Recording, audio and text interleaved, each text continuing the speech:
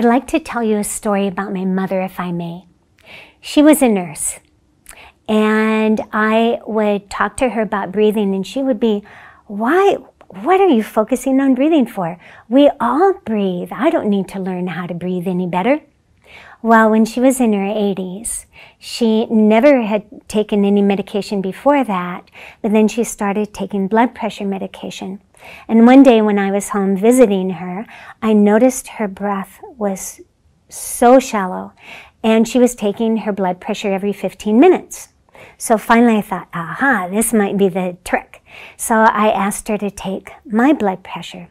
She took it, and she said, "Oh, Laurie, what great blood pressure you have." And I said, "Thank you, Mom.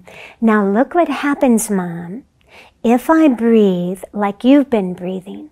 So for about 90 seconds, I breathed very rapidly in my upper chest.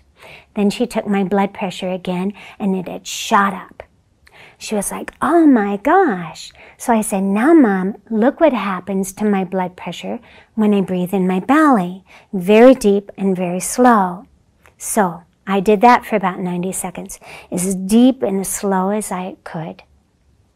My blood pressure went down, and she said, "Oh my gosh, can you show me how?" And that changed the last few years of her life.